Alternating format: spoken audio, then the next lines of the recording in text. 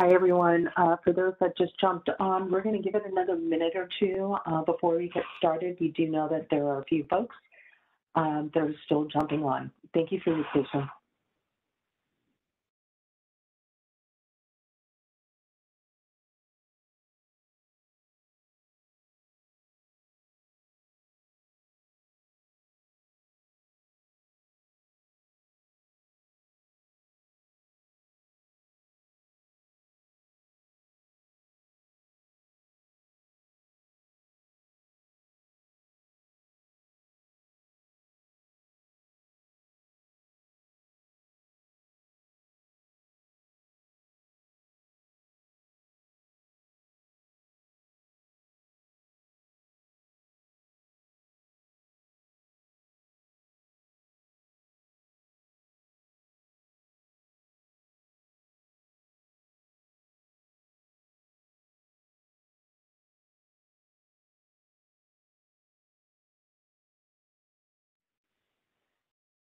All right, everyone.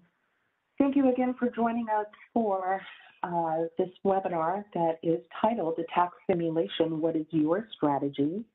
Today we're joined by Stephanie Kurtz of Trace3, as well as Scott Register of Keysight. Together they're going to be presenting to you a very insightful discussion. So with no further ado, I'm going to pass it on over to Stephanie. Thank you so much. And I'd like to welcome Scott Register, who's the Vice President of Solutions at Keysight Technologies. The interesting thing about Scott is he's got over more than 15 years of leading product management and go-to-market experience in global technology companies. So he brings a huge amount of just great experience to the conversation. At Keysight, he was asked to bring new solution technologies to market and to broaden the Keysight portfolio. He brings experience in the inevitable growth across a diverse range of environments. And so when we look at his strong history of success and engagement with customers, channel business partners on a global basis. And so when we look at the threat landscape, it's changing so very rapidly. It's critical to have a layered defense strategy and a defense. With fraud and email compromise, ransomware and exfiltration of organizational data is on the rise, and organizations have to stay diligent.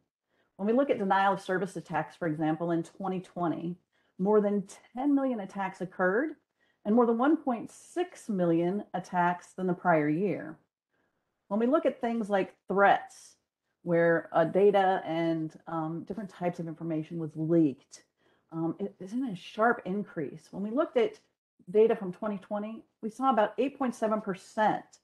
And when we moved to 2021, that same data exfiltration increased 81% in that quarter in the following year. So threats internally, externally, leaked data, exfiltrated data have seen sharp increases. And so when we look at how to understand how our environment is secure, how do we really, prior director of cybersecurity, that was always my question. Do we have some type of internal myopia going on? And how do we know that our environment is really secure? The challenge is we think we all are secure. So Scott, when we talk about environments today, what's missing in most organizations' threat and vulnerability strategy?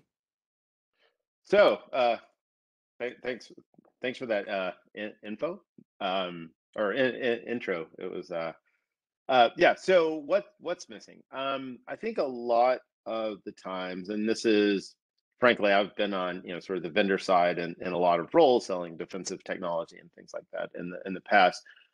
I think very often we tend to take a very sort of product and technology first view. We see all these kind of new and emerging threats out there, and naturally we sort of seek out, oh, what's the way to stop this one and this one and this one, and we end up buying and deploying lots and lots of products, often dozens, of kind of point security solutions, all of which are good. I mean, there's actually I've been in the security test business now for well over a decade. Most of the security products out there are actually pretty good. So the problem what leads to breaches is typically not a technology deficit.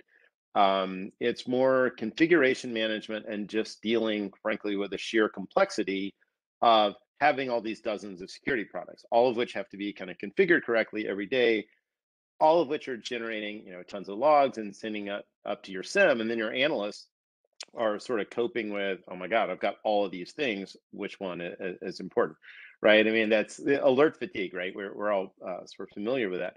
So I think one of the big kind of gaps is not actually validating that those pieces we've put in place are actually working and that we're getting our money's worth out of them, right? Because what's the point in buying a great security solution if something about it isn't configured correctly, or even if you aren't able to understand when you get certain log messages from your EDR and your firewall and this and that, that it means this kind of attack is going on. So that sort of validation and follow up step, which makes sure that you're getting the most out of the product, and that your security team, your analysts, are able to use it effectively and sort of understand all the information that you're getting from it. So I think that's the big gap, is that kind of test and validation piece and sort of continuous improvement and training.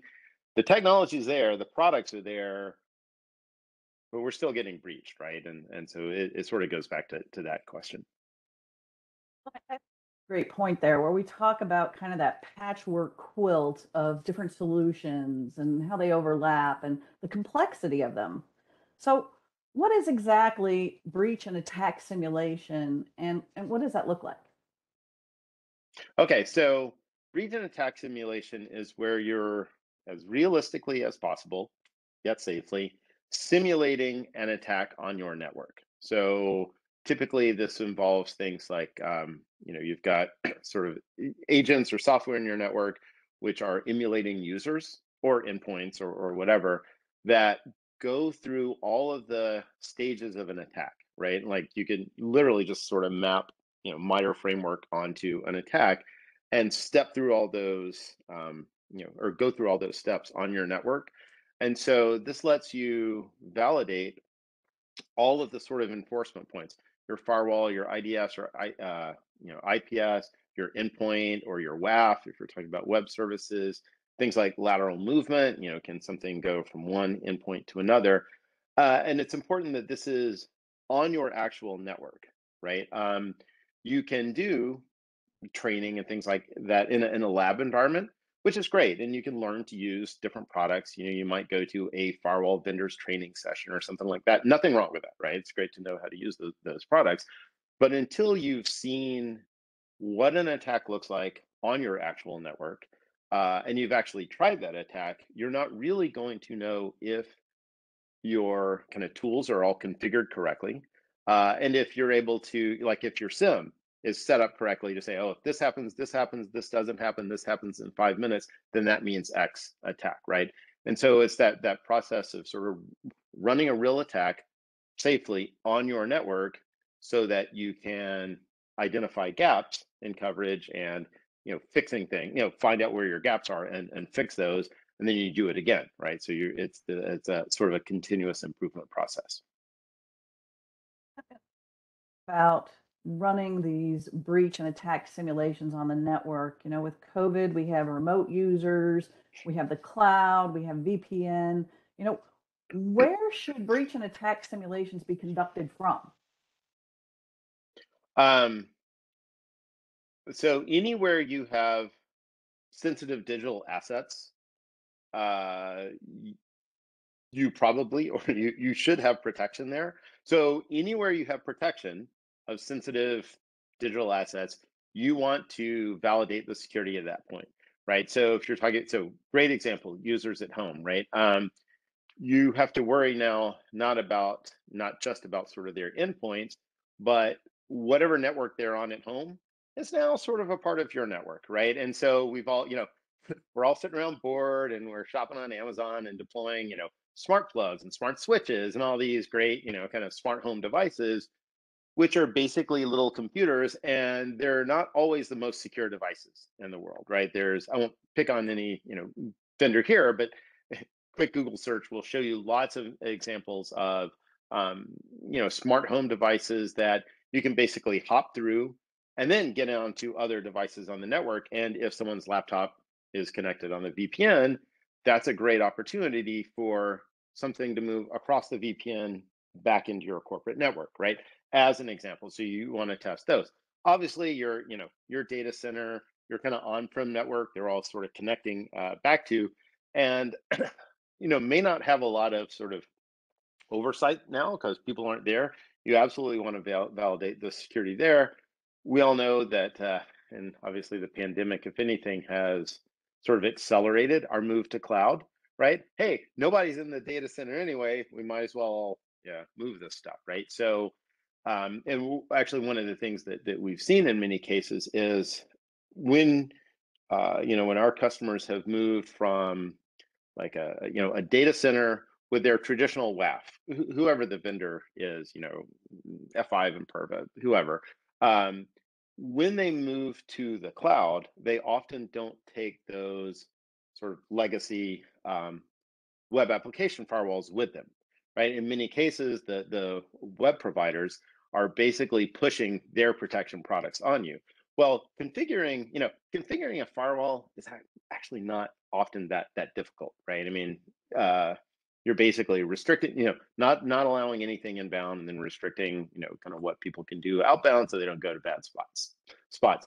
Web application firewalls can require really complex configuration, and so making sure that this new WAF that you don't have any experience with is actually set up correctly to protect your really, really valuable web assets. That's another place that you really want to validate the security, but sort of often gets overlooked, or people just don't have the tools available to validate that. So maybe a long answer, but anywhere you have important information or even access via lateral movement to important information, you have protections and you want to validate that protection. Well, I think you make a great point with COVID-19 and the continued remote worker challenges. Having that visibility is so important. And so when we look at implementing attack simulation strategies, what visibility is really gained from deploying that type of strategy in your environment? Great question. I think what you're really trying to understand and see is risk, right? What is your risk profile so that you can make intelligent decisions, right? If you want a perfectly secure network, you cut the cord, right? I mean, we all know this, right? And although I spend a lot of time now on like wireless attacks, so even cutting the cord isn't going to completely protect you. But basically, you have to disconnect if you want it completely secure. But if you do that, you're not going to get a lot of work done. So what what IT security managers have to make all the time are sort of trade-offs. What does my business require? What does the security require? And how do I balance those needs? So knowing that you'll never be 100% secure, you want to be able to make intelligent, risk-driven, quantifiable decisions about where is your risk? How much is it going to cost you, both in terms of dollars and maybe business impact, to mitigate those risks so that you can adjust where you want to be sort of on the curve based on your risk profile and your business. So what you're really trying to see is, where are my exposures? What would it take to fix those?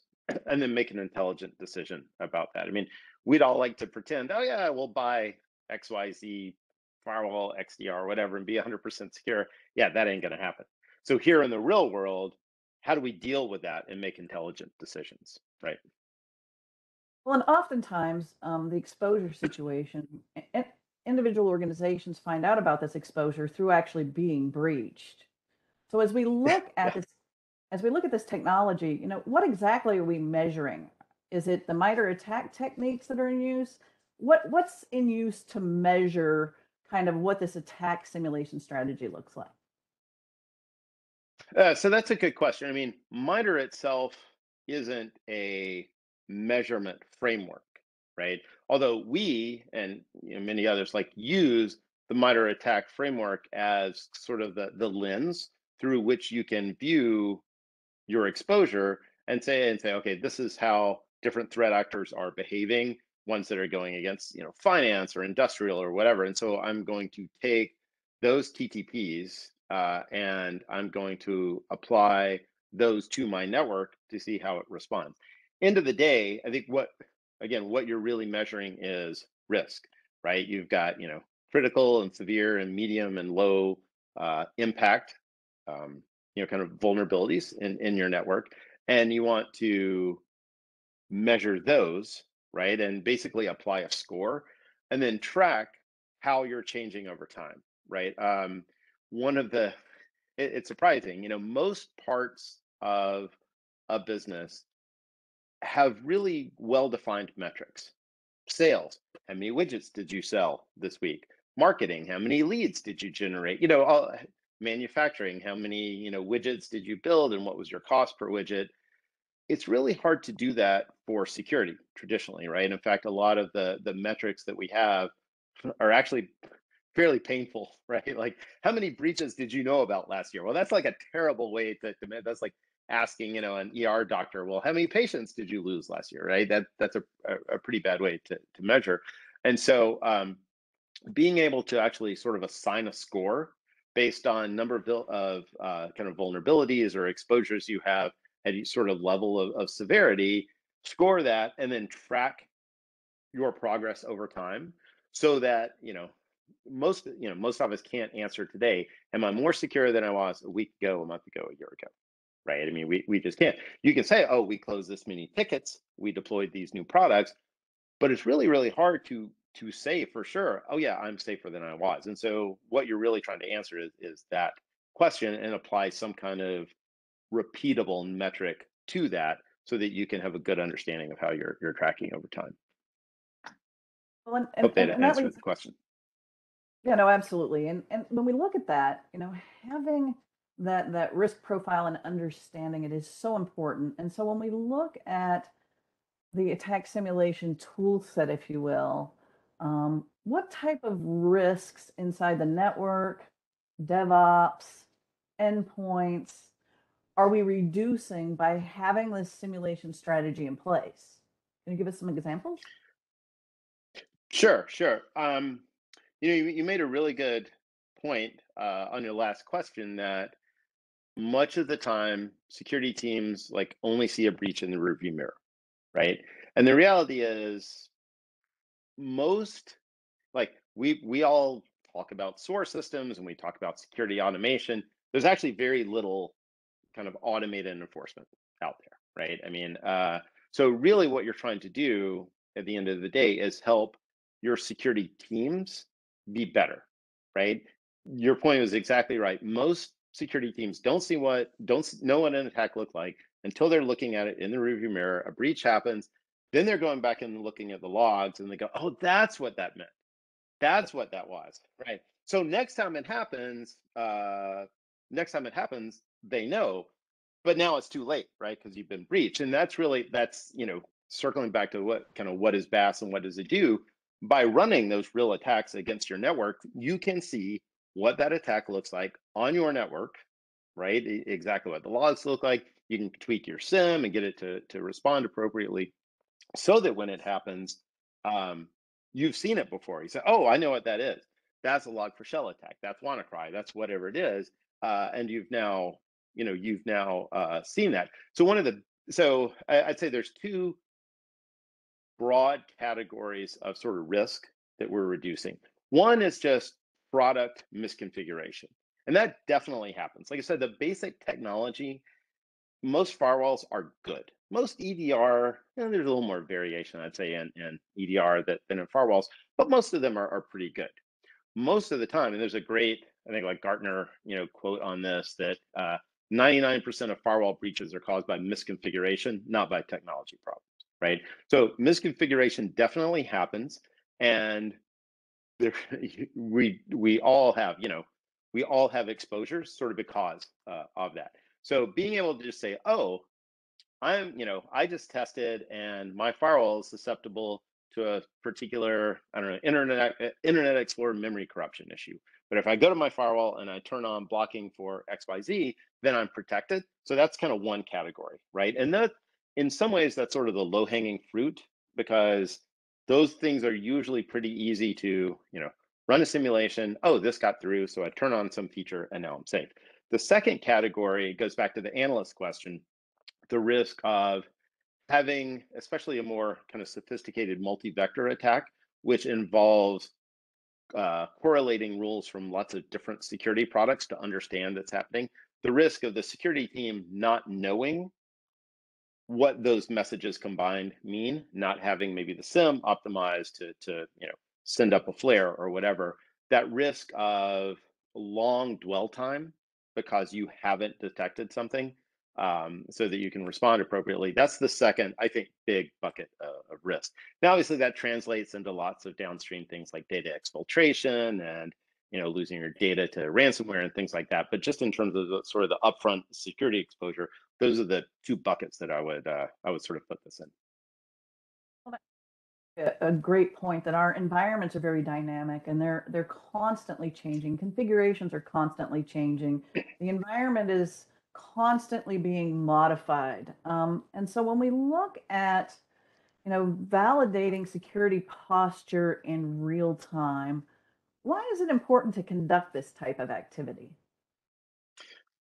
Another great question. I mean, I get asked a lot, actually, about when we're doing pen testing. So if I'm doing pen testing, do I need to do something else? Pen testing is great. It's not dynamic. It's typically like once or twice a year, and it gives you sort of a snapshot of what your security posture was January 18th and July 20th, right? I mean, it's so it's this two little slices in time. You could be totally secure today and not be secure tomorrow. And it may be because of changes you've intentionally made. It could be changes in the threat landscape. And I think, the log4shell, log4j attacks, which kind of consumed lots of people's time over what would have otherwise been, kind of a holiday break, is a good example of that.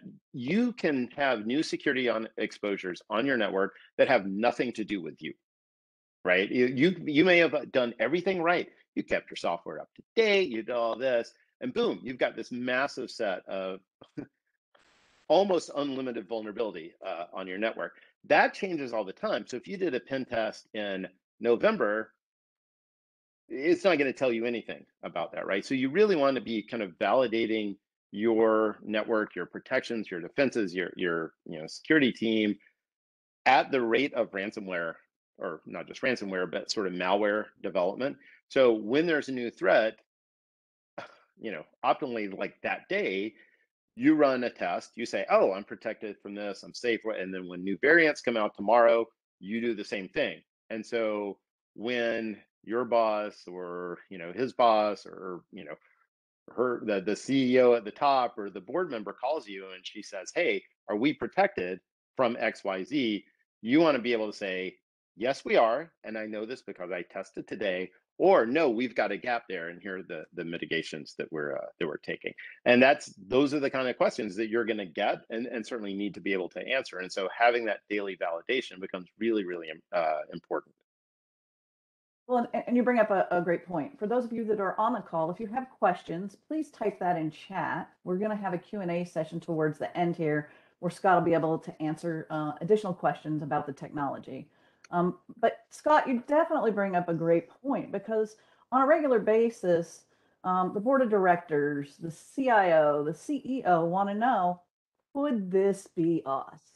And so being able to run the conversation around like the log J4 situation and being able to tell, is that in our environment and could that be us and were we compromised, is such a huge piece of that. And I would say that overwhelmingly with CISOs and CIOs that I've talked to and worked for, that's a big that gets asked. Like SecOps effectiveness, alert fatigue, how does something like this reduce the noise, that constant alert fatigue issue that happens in environments? Right. Great question. So, and that's dealing with alert fatigue can be a very obviously broad question. There are a couple of ways that that you can improve this, and there are a couple that there are a few that we help with. One of those, I mentioned earlier, like SIM optimization. So the reality is, and I talked about like product misconfiguration, firewall configuration, right? That's important, but most organizations don't change like their firewall configuration daily or even weekly, right? Often it's monthly or quarterly, right? And there's a fairly comprehensive change review process and change control board and things like that, and that's great. But where we do spend our time is SIM optimization, like writing and tweaking those SIM rules, hopefully to help us find very quickly things that we need to pay attention to. That's a large, kind of daunting task, right? And how do you know if you've gotten it right? How do you know if we all want to get rid of all these alerts. So, we look for things to sort of ignore or deprioritize. How do you know if you have just basically disabled or muted something that's really important? Well, one way to know that is by running lots of attack simulations. And by doing that, say, okay, I'm getting, I know what to pay attention to, right? Like one of the things that we do in like in our product, we actually show you a ladder diagram of how each attack works. This host talks to this host on this port. And here's the data that's transmitted, so that you can help to like write those SIM rules. And there's other examples out there, but by doing that, you can kind of constantly improve your SIM tuning and learn what to mute and what to pay attention to and actually validate that, right? So, you can, if you have turned sort of the priority of something down and then you run a simulation and your SIM misses it, you don't flag it, that means you should not have done that. You need to go back and roll that one back, right? And so that's one way that you can help. Now, that doesn't reduce sort of the inflow of alerts or log messages really that are flowing into the SIM from your sort of dozens of security products, but it can certainly help you deal with those in a much more manageable fashion and still be kind of confident that you're going to see important things, right? That you haven't turned down something important. Now, another way actually that we help customers deal with that, we build a threat intelligence gateway called Threat Armor. We've got this big library of like tens of millions of sites that we validate every day that we know are bad. These are sites that like there's no reason to ever let traffic to or from them onto your network, right? And so if you block those, we found in production we can block up to 80% of the malicious connections that would otherwise generate SIM alerts. And I think like, phishing sites, botnet controllers, malware sites, things like that. Why even deal with those? Why waste kind of firewall resources and all that running stuff through a DPI engine if like the site's bad anyway, right? So if you can kind of screen out the low-hanging fruit, then you can spend your time, and your log messages on important stuff. I guess, the analogy I use is now, kind of post 9/11, you go to the airport, you can only go to the gate if you've got a boarding pass. If you don't have a boarding pass, you're not like a legitimate traveler and they just block you there. So this is a way of kind of saying, oh, you're not a legitimate like piece of traffic. You have no business being here. So I'm not going to put you through the X-ray machines and all that stuff because you're not worth my time, right? And that way, the security, the TSA people can spend more time on actual travelers and look for bad stuff there. So those are two ways that you can think about sort of reducing alert fatigue is, optimization with confidence of the SIM itself, combined with just a reduce and especially like perimeter security gateway logs that are flowing in. And you make a great point about only having to really deal then with those types of incidents or those types of activities that are differentiated somehow or not that white noise. When we look at use cases around examples of simulation strategy and how they were put in place and benefits, can you provide us a couple of examples of different use cases of why organizations would put this technology in place, and then what were the benefits of some of these? Sure. I mean, one example that sort of jumps out is we had a customer actually in the financial space, and they were going through a pretty significant update of the protection of their web services, right? Their kind of WAF deployment and things like that. And they had spent a lot of time configuring things, and they thought everything was running fine. When we ran, and they brought us in to kind of validate things, they actually found that with their current configuration, they were basically blind to encrypted attacks, right? That if something was happening in clear text, hey, they were great and everything was set up rightly. But once the attacks moved to TLS, which 99% of the time they will be, uh, the bulk of them got through, right? They just weren't seeing that at all, right? And so that's just one kind of example of, hey, we're safe, and the sales guy did a demo and everything looked great, and we saw that, and then we actually run like a realistic attack, and turns out you're missing it completely.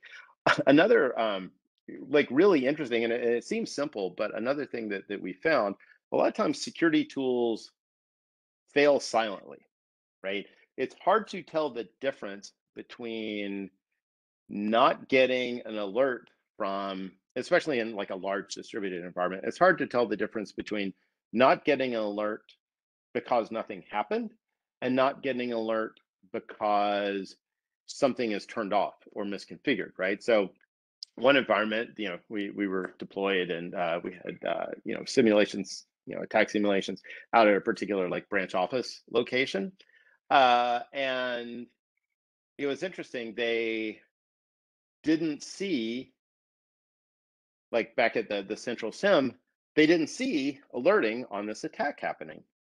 That's really weird, right?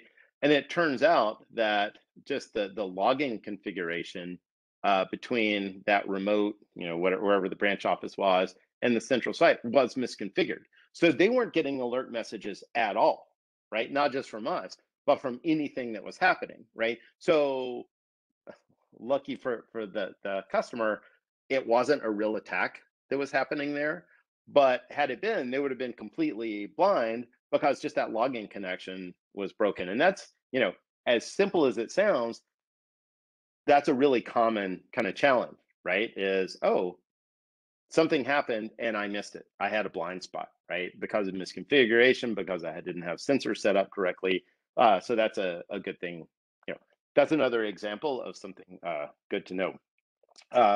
One other example, and it's funny, like there are really sophisticated ones. Oh, I didn't have blocking for a particular attack. Those are sort of obvious. But thinking back to the sort of security analyst question, we like at a customer site actually did, I think it was a WannaCry simulation, right? And you think, oh, people are set up to deal with this, been around for a while. And it was literally, they saw the log messages from the, on the sim from the activity. And, this guy's face kind of goes pale. He goes, wait, I've seen that before. And went and looked, and sure enough, there was a host. They saw the I guess like SMB v1 log messages on the firewall. Went and looked, and sure enough, they had been getting identical messages again out at a particular site. Turned out there was actually an active WannaCry infection on a server at this site. They had just thought, oh, there's a misconfigured Windows box and it's sending out SMB messages. Yeah, we'll get to it someday, but it's low priority. But when they saw what a real attack looked like, holy cow, we've got this on our network. And they went, and sure enough, there was an infected system. So, those are just a couple of sort of off the cuff examples of where, running our tools, Threat Simulator, these examples, running that in an environment and either finding something wrong, with the configuration, or with just kind of the general awareness level of the analyst team about what a real attack looks like on the network. Point there about what a real attack looks like. A lot of us in the industry have done red team, blue team activities. We've taken put a bunch of folks in a conference room together and run those types of drills. But responding to incidents really comes around muscle memory and the practice of actually seeing an attack occur. And can you talk a little bit about how that's benefited some of your customers? Yeah, well, and again, red teaming is great. I mean, that's a if you can sort of afford to have full-time, red team, blue team, that's awesome, right? And that's that's kind of a hallmark of a fairly robust kind of secure cybersecurity organization, right? But it's expensive and it takes a lot of time to develop. Um, where I think there's a huge kind of unmet sort of need in the market is there are a lot of customers out there who, for various reasons, don't have, can't afford that kind of full-time red team, right? I mean, that's a lot of money that you're spending every year on. Yeah, it's security, and that's a great thing, but it can be hard to argue that those 10 expensive hackers that you've hired are directly kind of contributing to business return, right? And so sort of justifying that can be difficult. Now, if you're kind of a too big to fail bank, sure, you got the funding for that, but a lot of people don't. And so, what like one of the things that we've really tried to set out to do is to help customers who don't have that kind of like funding level, frankly, to do a full-time red team, still enjoy most of the benefits, right? Of running, all these tests and doing it in a really comprehensive, exhaustive, repeatable manner. So you can kind of track your progress over time. You can say, yeah, we spent, X amount on this threat simulator product, a lot less than, hiring a full-time person. And over the last 6 months or a year or whatever, look how much our risk went down. Like, look at all the improvements we've made. Look how many critical vulnerabilities and gaps we've closed.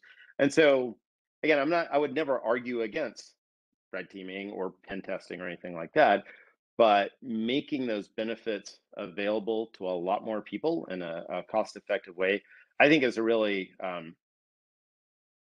that's a very solid goal, right? That we set out, and so I'm pretty proud of the progress kind of we've made in that direction. Well, and in so many organizations, that red team event is a single point in time or snapshot in time. It's once a quarter, maybe it's once or twice a year. It might be a requirement of cybersecurity insurance, and like you said, it's a large investment in resources and time. And then in the environment, you can't necessarily red team in your production environment. Maybe not a great idea. Definitely can create some challenges with production and being able to actually function for your customers. So when we look at these types of environments, how hard is it to set up and maintain a simulation environment, and what time, staff, and resources are required as far as a continuing investment to set something up like this?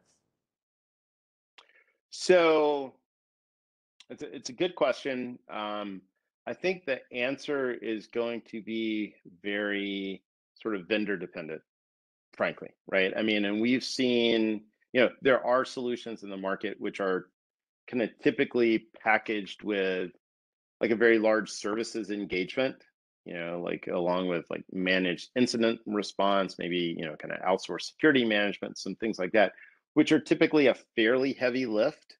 And part of the offering may actually be sort of sourcing that as a service. You're paying people to come in and set it up and manage it and things like that. Um, in some cases, you have to install management software and keep that, kind of up and running.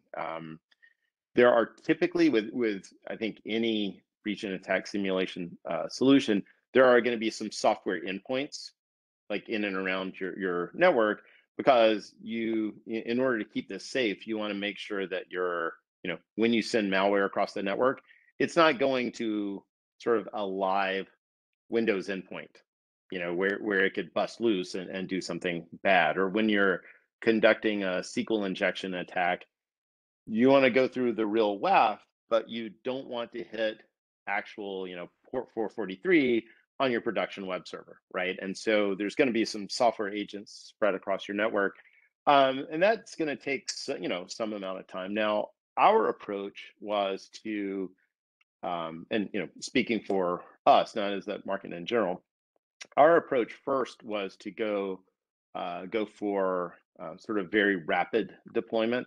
So we made the choice to do like SaaS management first, right, and kind of follow on later with on-prem. So you don't have to load any management software, right? It's just there. You log into your secure cloud portal and you're up and running. Similarly, like in an attack, there's typically, you know, 2 or more endpoints involved. There's the attacker and the victim, right? With some solutions, you're installing both of those. Again, with ours, we actually maintain the attackers out in what we call the dark, you know, cloud. That's just our name, the dark cloud, where we run the attackers. So you don't have to worry about managing those, right? So again, that's, you know, that was our design decision because we wanted to kind of focus on rapid deployment. But that's going to vary somewhat by vendor. And if you're looking at, you know, vast tools, that's probably something that like you want to ask and consider is, what do I have to install? How hard is it to update the software? How hard is it to load new updates, things like that? How often do I have to update the endpoints? Or are they self-updating? All of those kind of questions you'll want to ask the vendor that you're looking at, and you'll see a pretty broad range, I think, of answers. So it's hard to give sort of a global answer. It is going to vary a lot by kind of who you're talking to. Well, I think you make a great point because there's an investment in these kinds of strategies from a staffing perspective, a resource perspective, and then, you know, just continued investment. When we look specifically at the Keysight technology, and this is where I want to dive a little bit into your specific technology, how is that different in your platform, and what are the resources required to manage and maintain it over time? I'm, you know, look to evaluate the product, put it in my environment, but I have a really small staff. So those resources and that cost and that continued investment is super important. Right. So, like I said, we made the choice, and we made the choice first to do SaaS, right? Which means you don't have to maintain the management stuff at all, the attacking sides at all. You just deploy the endpoint agents in your network, which are, you know, and one of the benefits there is things like software updates, threat intelligence updates, which happen now like every single day. Those are all automatic. You don't have to do any of that, right? I mean, it's in the cloud. You just get the benefits and don't do like any other work, right? So it's, you know, I don't know. You can probably get like up and running in probably half an hour. And then depending on the number of like different offices where you want, like, think about different security zones in your network. If you're concerned about things like lateral movement, you will typically want uh, like an agent per zone. So if you want to say, oh, can a piece of malware move from this zone to another, and then you've got some kind of enforcement point in the middle, you know, a firewall or whatever, and that's what you're validating, you'll want to have an agent per security zone. So you figure, you know, a couple of minutes, I don't know, per agent to get kind of things up and running. You know, most deployments, you know, worst case, kind of a couple of hours, you're sort of up and running, and then it's just a matter of setting up your schedules for assessments and things like that. I mean, we try to make it pretty easy. Now, you asked about technology as well. Uh, if you're not familiar with um, Keysight, this technology actually came from a company called Ixia and a you know, subordinate company, Breaking Point, where we've been doing traffic generation and attack generation for a long time, since like 2005, I guess, right? So we've got a long history in this space of doing like firewall testing and DPI engine testing and realistic application generation and things like that. Um, and we leverage that same technology in threat simulator, in our breach and attack simulation product. So when we generate attacks, it's not a PCAP replay, right? We've got native, you know, we've got a TCP stack basically that's doing realistic, you know, stateful generation of traffic and can adapt to different network environments and things like that.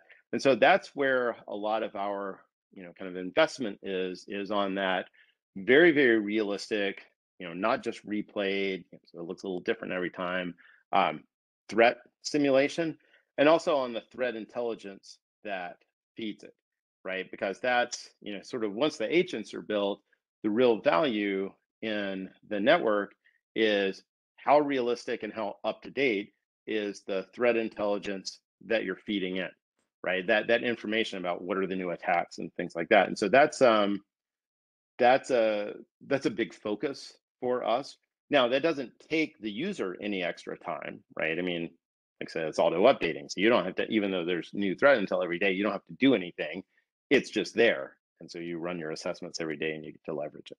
I don't know. Hope that answered the question. Oh, absolutely. So, Francesca, we wanted to check and see if there are any questions from our environment. Folks that are on the line? Yeah, we do have one that came in at just about 11:30, and forgive me if you've already reviewed this in your discussion. How many of the sites would be catched by default by blocking geolocations external to the U.S.?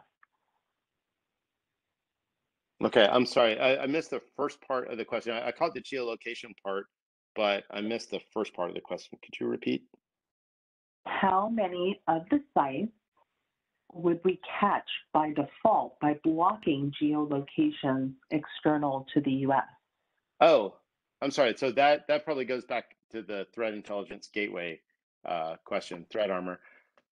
Current percentage, boy, I do not know. That varies a lot. Actually, but if you just looked at straight percentage,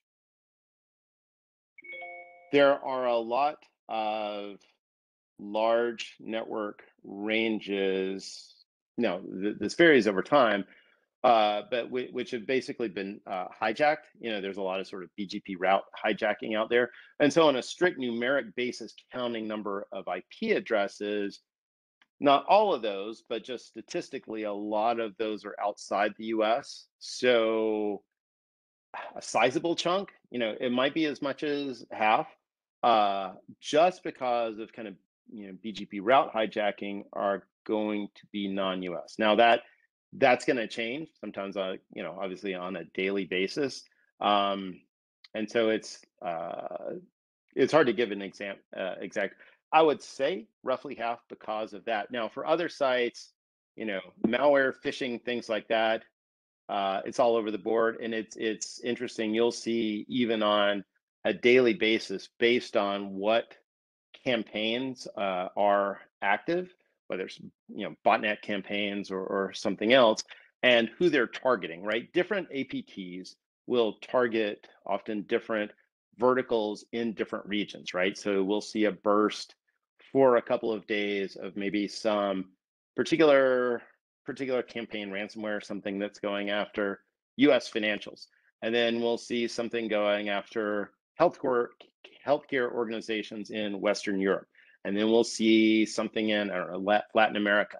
And so when you see that, you'll, because of people doing strict geo-based blocking, you'll see a lot of times the, kind of hackers take over some set of IPs. They might be cloud, they might not be, but like within the geographic region. Like if you look back at SolarWinds, right? That was a good example where the, purportedly, Russians would send, the communication from kind of the corrupt software updates or part of the, Orion platform were all talking to basically, controllers in the same country, and that made the connections look a little less suspicious than if they were, the connections were going back to like Russia or Ukraine or like Eastern Europe or somewhere. And also that got around the geo-blocking rule. So I know that was a long-winded answer. It's going to be hard to give an exact, answer, and it's going to change on a daily basis. But just statistically, I'd say the kind of BGP hijacking often outweighs numerically the other sites, and so probably half or a little more. Hope that was in some way helpful. Okay, thank you. What's the difference between breach and attack simulation and penetration testing? Okay, good question, and probably the single most common question that we get.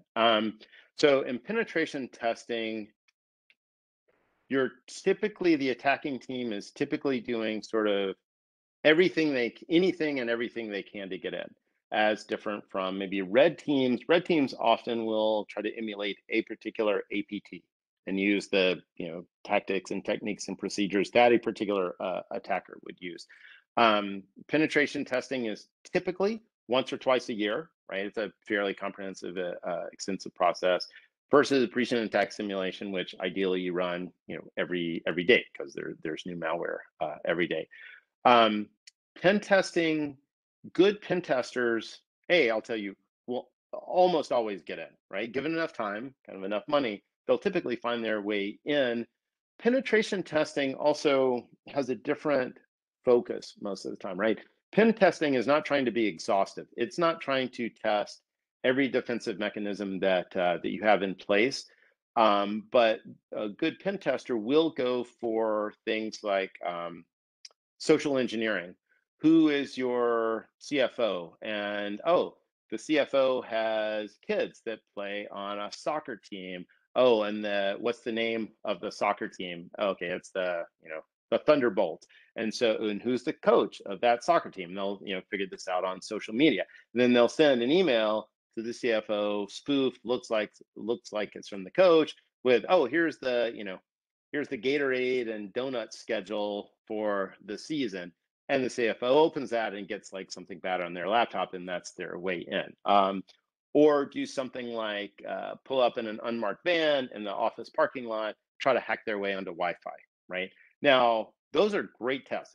They're good to know, and it's great for hardening your defenses, but that's very different from doing kind of a comprehensive, exhaustive, repeatable, sort of daily scan assessment of all of your perimeter and endpoint defenses to look for sort of daily drift and daily updates that you might need to make.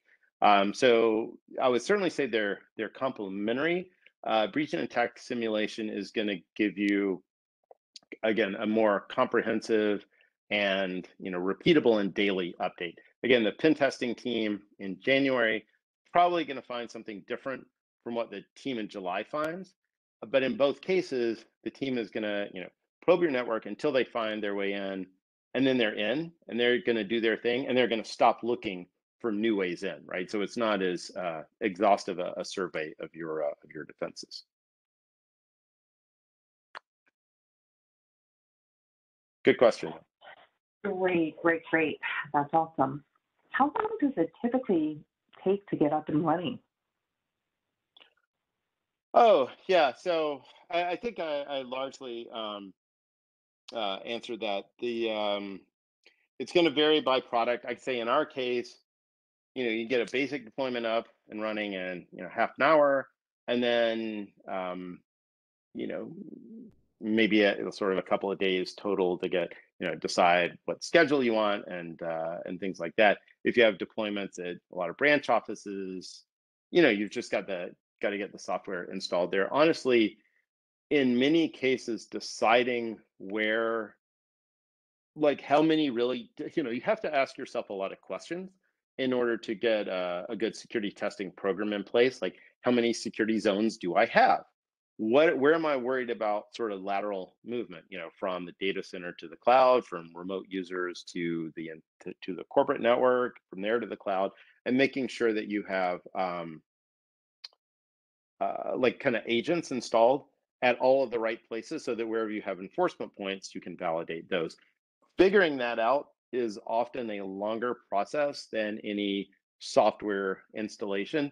And that's going to vary based on sort of has the customer, has the security team considered that question before of where is their exposure, where are the possible paths kind of through their network for bad stuff to get from here to there, right? Again, that decision-making process can be longer than any software installation.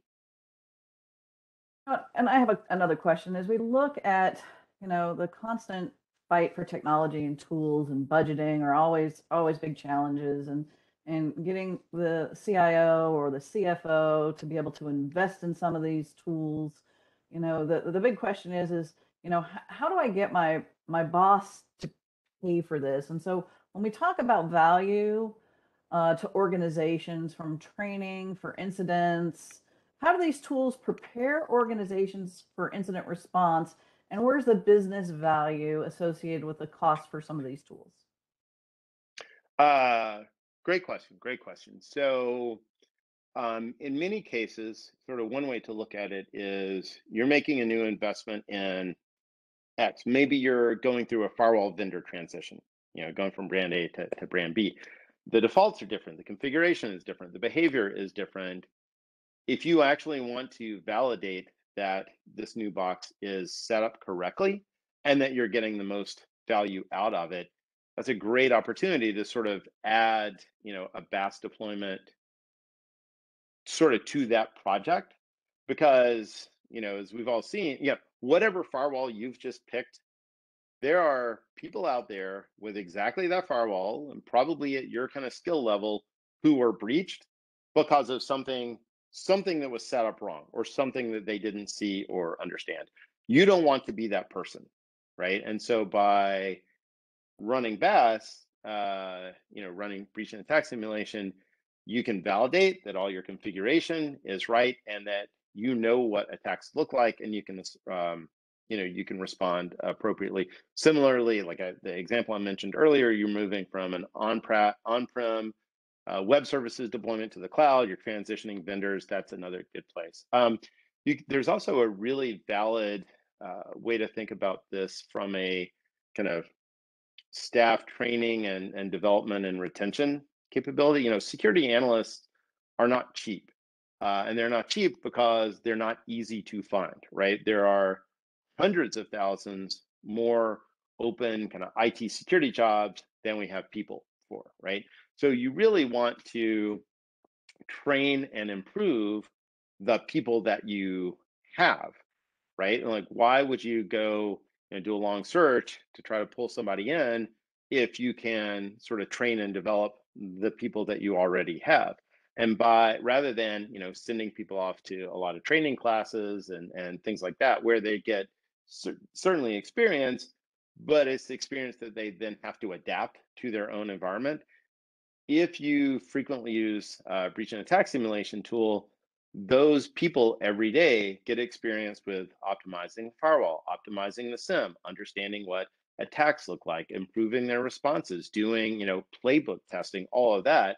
And so you're constantly like improving your own internal skill set, right? So those are, and when you look at it, I think from either of those perspectives, it's a really small investment relative to the risk of either a breach, a preventable breach that you could have stopped had you simply taken the time to play one what if scenario. Oh, what if I get hit by this particular attack? Can I stop it? Can I detect it? Can I respond?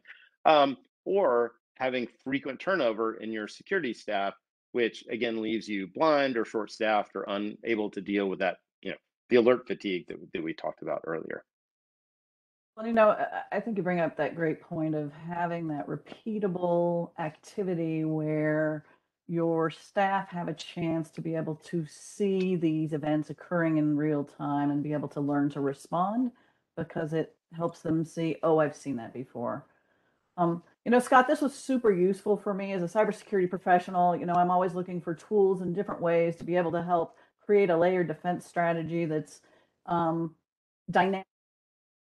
So this attack simulation area is an area definitely that is growing and super interesting. So I want to thank you so much for participating this afternoon in this conversation and helping provide information to our guests about kind of what does it take to get involved in it and what it is that's important to be able to drive and leverage value for the organization. And so, Francesca, if you'd like to wrap it up with how people can get more information about this type of technology. Yes, absolutely. Well, thank you again, Scott and Keysight. They're one of our very valued partners to Trace3. We will be following up with each of you.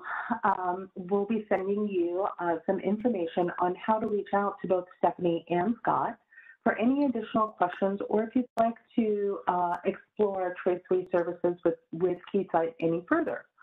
In the meantime, once again, I want to thank you all for participating and joining us for today's webinar. I guess that's really about it. Thank you, Stephanie. Thank you, Scott and Keysight.